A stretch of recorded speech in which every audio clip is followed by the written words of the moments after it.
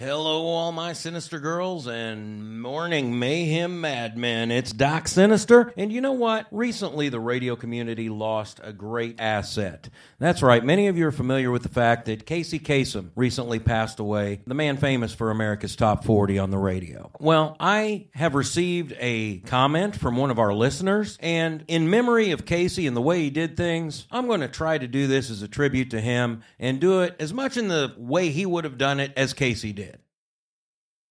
I recently received a letter from a listener, and her name is Elizabeth McGlone. Elizabeth writes, Dear Doc, so my dad is friends with Marty, who, as many of you probably know, works for those who started the battle for our own rock station. Folks, if you don't know, that's Midwest Communications. Somehow, the subject came up, and he got really worked up when I mentioned how we were on a mission to get our own station. He said it's never going to happen.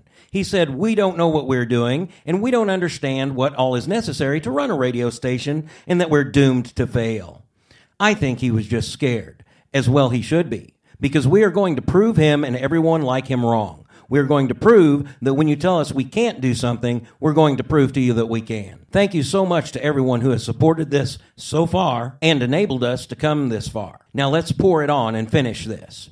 And I responded to Elizabeth, thank you, Elizabeth. Your words are so encouraging, and I think Marty has no idea the engineering expertise of our IT guy, and he should fear us. There are always going to be people who say it will never work. Then when they see you succeeding, they will say it will never last. Then, when you have worked your butt off to make it happen, and it does last, they will say you just got lucky. He can talk smack all he wants to. We'll just keep rocking like he doesn't even exist. Oh, and Elizabeth, your dad should really consider making new friends. Now, Marty, if you're listening, I want to put this in a language that you will understand, okay? Eastbound and down, loaded up and trucking. We're going to do what they say can't be done. All right, there you go, guys. Continue supporting X97.3 WXXR-FM. We are the Valley's only rock alternative.